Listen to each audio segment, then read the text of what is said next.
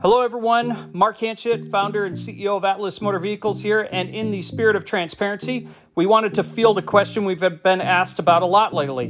Why are you shifting from a truck company to a technology company, putting more on your plate when you haven't even completed an XT prototype? Well, the answer to that is actually very simple. One, we haven't actually shifted strategy. We're just talking more about the company's structure. But to answer this question more directly, the XT pickup truck, believe it or not, cannot actually exist without the technology that's going into the energy group and the platform group.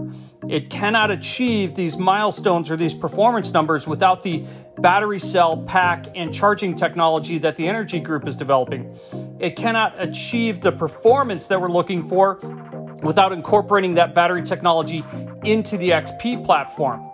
And of course, that truck is built on top of that XP platform. That platform is really everything required to create a vehicle outside of the body and the seats and the interior and cosmetic pieces. So those first two pillars, the energy and the platform group, those actually power the XT pickup truck. And because we're trying to make this massive leap forward, we have to actually invent that technology. It's not something you can buy from a catalog today. And that is why we are so focused on building those technologies first before we get that XT pickup truck to market.